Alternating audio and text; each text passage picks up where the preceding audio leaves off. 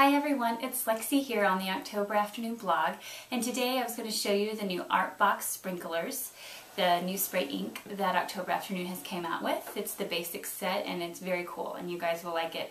And seeing as if it is raining, at least in my neck of the woods today, I thought talking about sprinklers would be the perfect thing.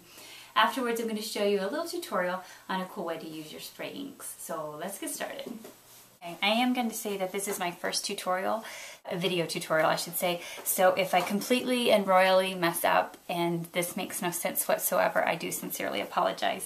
So here are the new spray inks. I found this little antique kiddo tool carrier, I think it was, so I thought it was perfect, so that's what I'm going to house my spray inks with. But the Artbox comes with 4 basic colors. These are colors that if you are new to misting, it would be great to try them to start off with. The colors that you're going to use that are very versatile, you can use with any paper line or project that you're going to be doing. First, we'll start off with Buttermilk. I think you can hopefully see that. Buttermilk is a great cream color. All of the inks are opaque. And I tried to use shipping tags, which is something that I'm really totally digging lately. And I don't know if you can see Buttermilk, but I typed up the little name and then put Buttermilk on the shipping tag. And I do apologize if it isn't showing up, but it's a great cream color. And then we have Brown Bag, which it really is just the perfect name for this one because it is the color of a brown bag. Again, all these inks go with pretty much any line you could come up with. Here you can see Brown Bag, but I really think Brown Bag looks great with 5 and Dime. It has that same color brown and 5 and Dime as well. So that's a great color. Paper Doily is your white, which is probably one of my most used spray inks. It's great for toning down really bright pattern papers or just adding a little something to your cardstock. And I guarantee you won't be able to see what it looks like on this shipping tag, but it is there. I promise you it's there. So that's Paper Doily. And my heart, I have to say, as much as I love Paper Doily, well, I love them all, but my heart belongs to Tintype. You guys, this is a great gray spray ink, and I don't think I'm speaking out of turn when I say that the design team completely loves this gray spray ink, and you can see it right there. It's great. And I'm just wondering how many more times I can say great, so. Okay, so there's that. So those are the colors that come in the Artbox set. Like I said, great if you're just starting off, you know, into the world of misting and wanting to get trying out some basic colors.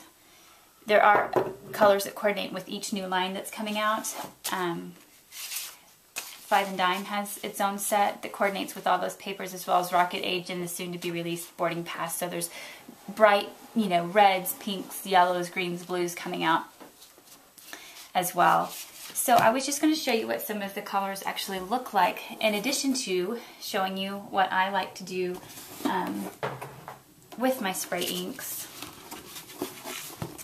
Because I didn't think you could see maybe the doily as well, I thought I would spray some white on there and maybe you can see. This is my spray ink box. Probably pretty obvious there, right?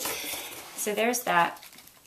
Shake up your spray ink a little bit, and you can tell mine are already well used and loved. And so we are going to spray. I wanted you to see this white here. It's great. Again with the word great, oh my word. Okay, so there's that. But what I was going to show you, the technique I wanted to show you is something that I did, or I have been doing with my spray ink. And some friends have asked how I did it, and at Crops they would ask me. So I don't think it's very like mind-blowing, but I thought I would show you anyway. I like to make circles with the caps of my spray ink, and I really hope I'm getting this. Are you seeing this? Okay, great. Okay, so what you're going to do is you're just going to spray a little squirt into your ink cap. You're going to turn it, and you're going to let it the ink just run to the edge, roll it around. You might need to shake it a little bit if you want. And what would be great is if you had paper, you could catch those drops so as not to waste any. But here, and let me remove my box because maybe that would be better for you to be able to see here. But we're just going to do our circles. And then depending upon what your design was going to be, of course this is just some scrap paper like a card. If you were going to be making a layout or whatever, you could plan your design so that these would show up on the corners, or just plan the way that they would actually show up, maybe on the background or whatever.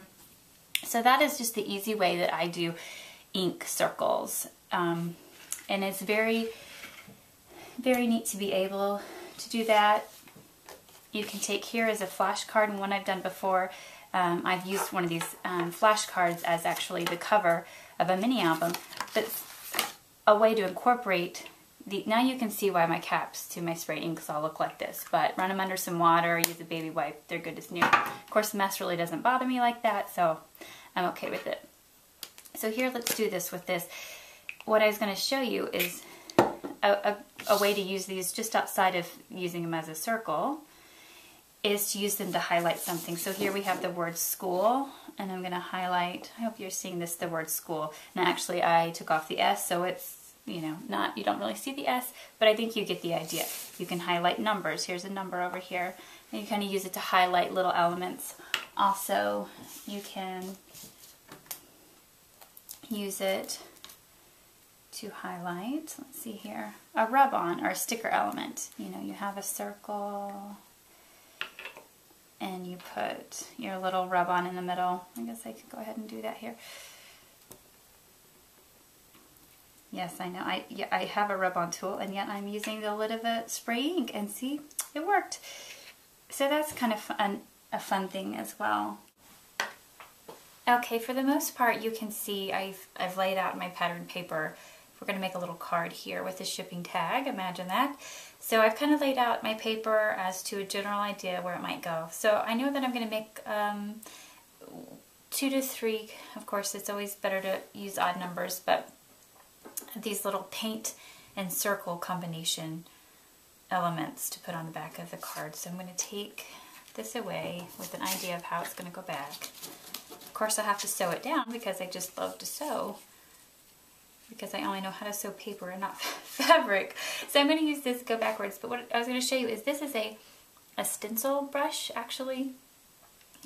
It's pretty dense with flat, obviously blunt.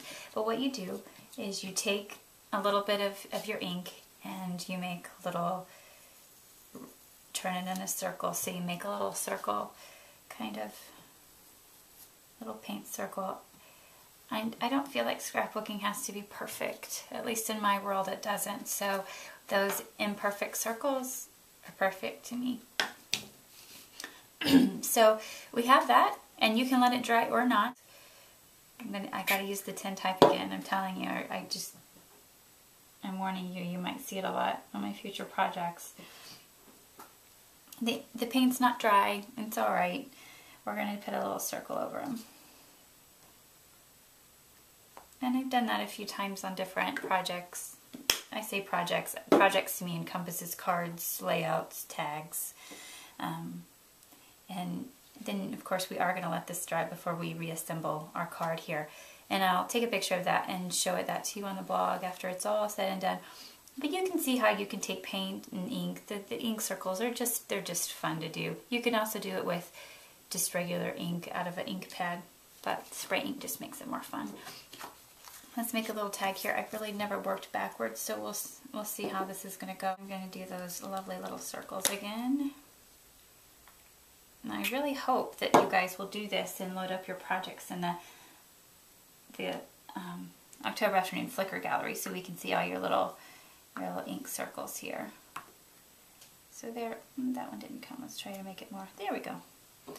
There's no right or wrong way, just the way I like to scrapbook. So there's that. Let's take a little rocket ship here. How cute is that?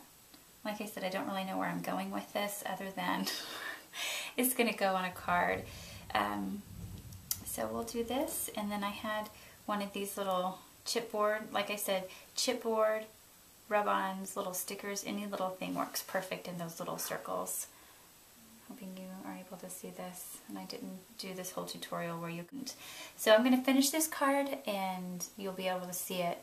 Thank you so much for joining this part of the tutorial, and I hope I didn't completely confuse you. Any questions or comments? Nice ones, please. Leave them in the comments section on the blog.